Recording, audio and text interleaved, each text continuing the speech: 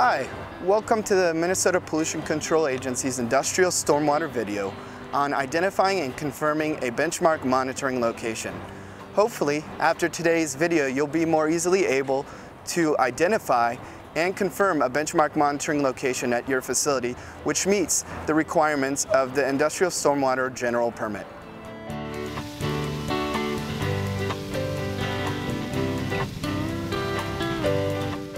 Even before going out and identifying the monitoring location, there's a couple of points that you want to be aware of and being prepared to identify that location more easily.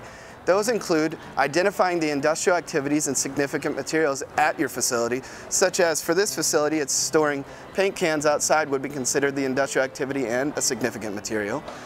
And secondly, you want to identify the best management practices which are treating the discharges from those activities. Thirdly, you want to assess the site for the topography and the site characteristics, such as is it an impervious surface or not, the slope of the hill, and where the activities are in relation to one another. The two most important points that you want to be aware of are the definition of what the benchmark monitoring location is, which you can find in Appendix E of the Multi-Sector General Permit, and above all, safety. You want to find a location where you'll be able to collect samples safely because your safety is most important.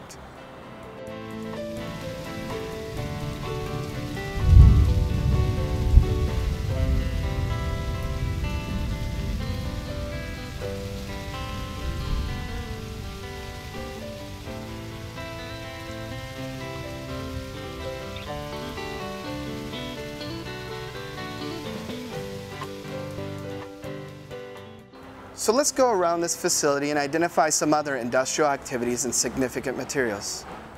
What you'll see over here is paint cans that are stored outside. Over here is dumpsters with significant material inside. Over here you'll see storage of various materials in storage containers. And so we want to be aware of all the industrial activities. Now that we've identified all of the industrial activities and significant materials at this facility, let's look at the second point, which are BMPs. BMPs are used to manage the stormwater discharges coming from the industrial activities. They can include structural and non-structural BMPs. Examples of structural BMPs include secondary containment or covers such as the one behind me covering significant materials. Non-structural BMPs include things like sweeping and good general housekeeping around the facility. So now that we've assessed the industrial activities and significant materials at this facility, we've looked at the best management practices which are managing the stormwater discharges for those facilities. The third point we want to talk about is site characteristics. So where that stormwater is going to go once it hits the facility and what's the end point. A way to help yourself determine the flow of stormwater at the facility is doing it during a discharge event. And if it's not raining during a day, you can actually simulate flow. Things that are going to influence the flow of stormwater discharges include whether it's a pervious versus impervious surface and the slope of the land. Being aware of these will help you find the best point for benchmark monitoring.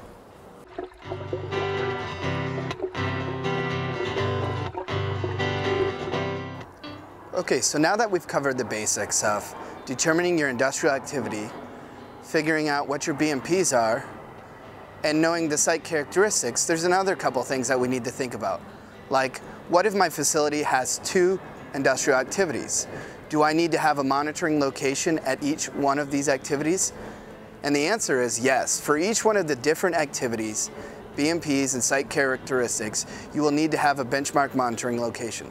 So let's take a look at this facility and see the examples of different activities, BMPs and site characteristics, and where those actual benchmark monitoring locations would be for this facility. So for this facility, we have two different industrial activities. A recycling center, as you can see by all the recyclable materials packed here, and the dumpsters with various materials, and a transportation facility, where they're loading and unloading materials, and that's the business. Next, we have BMPs for each of these activities. The BMPs for the recycling facility include things like sorting inside different types of materials, dumpsters that are in good condition and plugged, and proper sorting and good housekeeping of the materials that are stored outside. For the transportation, the activities are completely covered within the truck bed and it's a direct connection to the dock so that there's no exposure. In terms of site characteristics, there might not be much of a difference here. It is impervious surface for the whole facility, and the slope of the land is about the same. So our benchmark monitoring locations will be here for the recycling facility and here for the transportation facility.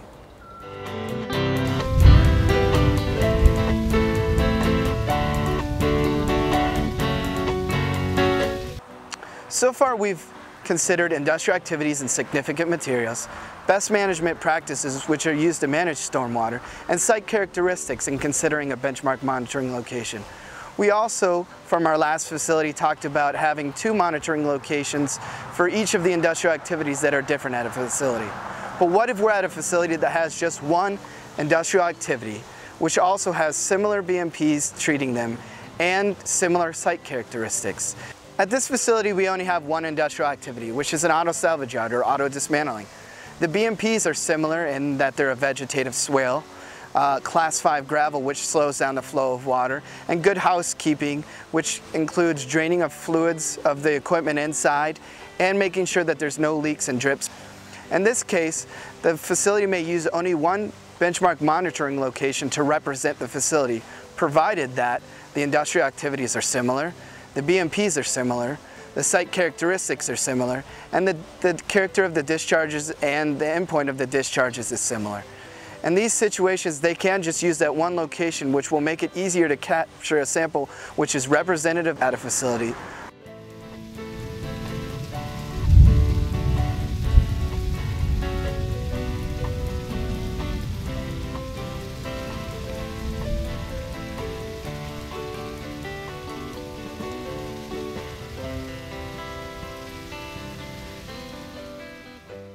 Today, we've talked about in identifying a benchmark monitoring locations that we need to identify industrial activities, we need to identify the best management practices which are used to manage those stormwater discharges, and consider site characteristics when finding the best benchmark monitoring location at a facility. We've also talked about having multiple industrial activities and the need to have a location at each of those activities.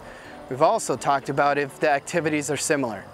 Now, however, if you still are unsure about identifying a benchmark monitoring location, we do have additional materials available on the Industrial Stormwater website, which include monitoring diagrams, which will hopefully help you identify those monitoring locations just a little bit more. And with that, I'd like to thank you for viewing the MPCA's video on selecting and confirming a benchmark monitoring location.